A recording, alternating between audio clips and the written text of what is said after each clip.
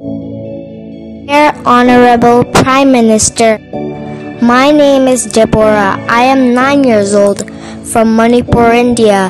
With a great concern and a heavy heart, I am reaching out to you through this video to express my concerns and seek your assistance for the innocent people of Manipur.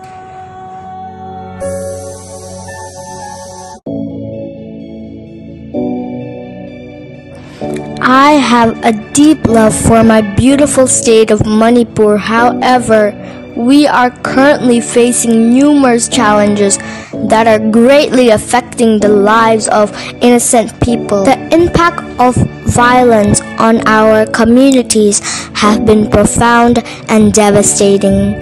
Countless churches, villages, and houses have been reduced to ashes, and tragically, many innocent lives have been lost.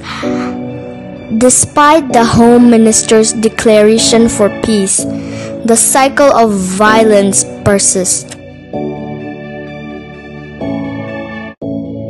Many children and students like me are stranded in a vast and dense jungle, far away from their homes and schools, uncertain about the future. The constant conflict and violence have put us in distress, and we constantly live in fear, seeking safety whenever there is another attack.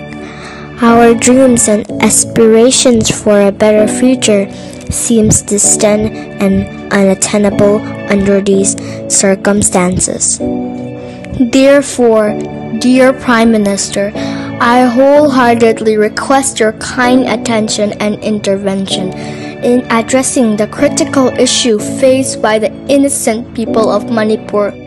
Your intervention will have a significant impact on the lives of students and the future of Manipur, India.